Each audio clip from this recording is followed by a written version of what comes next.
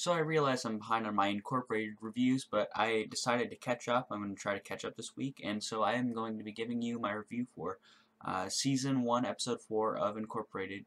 This episode is entitled Cost Containment. So this episode starts off with a good opening, and it's this commercial by Spiga, basically, or rather Spiga's rivals, talking about how they need to send money to help an American child who is starving, and it's this very compelling scene, obviously because it shows that this world is completely different than ours. America's at the low of the low, along with everybody else, and that corporations rule. And it's basically asking corporate people to donate to help out a starving American kid.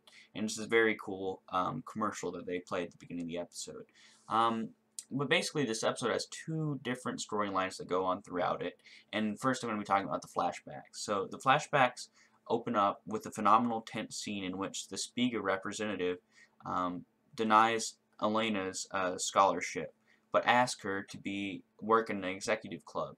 And really what's great about this scene is guns are drawn, her dad draws a gun, and everybody else, because an executive club is basically like a whorehouse or a brothel for these executives, and of course he doesn't want his daughter working there. Well, she tells him to think about the offer, but then everybody leaves. And later in the flashbacks, we also get to see Ben finally in a flashback. It's Theo and Ben basically are robbing this money converter, and it goes wrong, but they are able to escape the Bitcoin, sort of. But it's interesting to see them sort of do that, because we haven't seen much of Ben in the flashbacks at all, and his character seemed sort of bland to me throughout the series, so it was nice to sort of get some background on how him and Theo, not Ben, rather, Theo seems like a character who's very cookie cutter, but it was interesting to see Theo and Ben sort of get that scene in the flashback to give Theo some good characterization, because he seems like a one-dimensional character, but they did seem to flesh him out with the flashback scenes a little bit. Elena was tricked into taking a false scholarship, and Ben and Elena were attacked at the end of the episode. So basically that's how the flashbacks end, and it was a very cool way, because of course they try to bomb out the store, firebomb it, but Ben saves Elena's life. So as far as the modern day, they had good foreshadowing with Roger and Ben, because they had a little conversation with each other, and Roger mentioned the executive club. And of course Roger's trying to figure out, how he can get rid of Ben, and Roger has a convo with his dad, basically asking him to pull some strings to help him. But in order for his dad to do that, Roger's father tells him that he needs to convince his brother, who's genetically engineered to be smarter, but sort of at the same time disabled, to go to this home. So there's a scene where Roger goes to the house and convinces his brother to go, and it's very cool because Roger seems sort of one-dimensional, like a one-dimensional antagonist as well. But we also see this family drama arise with him and his father and his brother, which was great to see.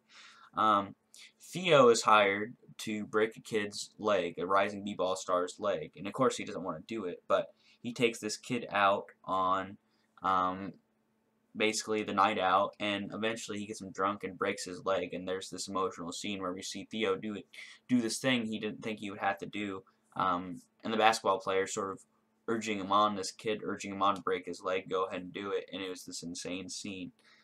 We also see, of course, not only Theo's storyline is compelling this week, but we also got to see Ben and Laura have their storyline involve Laura's natural birth. It's very weird to have a natural birth in this world, but they definitely want to. And it's Cross tried to convince them to have a incubator birth, but of course they're not going to listen to her. Laura doesn't like her mother, and neither does Ben. And so they decide they're going to have natural birth. But we also see that Ben puts this birth control patch on as well.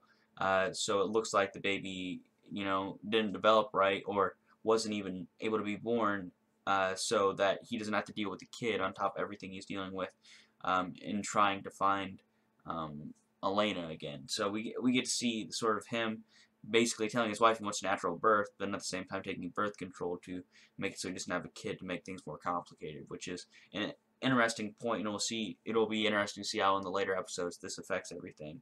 We also got to see the episode end with well, actually not the episode end, but we got to see in the latter part of this episode that the competitor of Spiga is basically working on a plan to convert salt water to fresh water to water crops and basically cure global hunger, which would put them ahead. So it's great. It's great that Ben was able to convince this or make a plan to get this defector over. But overall, this episode is a phenomenal episode. There's a lot of content here, and I'd have to give Season 1, Episode 4 of Incorporated Cost Containment a 8.4 out of 10. It was a very compelling episode, very interesting, but at the same time wasn't as thrilling as, say, The Man in the High Castle. So I've been watching a lot of that lately, so that's what I have to compare it to. But it was a pretty great episode of television, and it was nice to see Theo sort of get his get some character development. So I'd have to give it an 8.4 out of 10. I hope you enjoyed my review / recap for Incorporated Season 1, Episode 4, Cost Containment. This has been Jonesy from Joneser TV, signing off.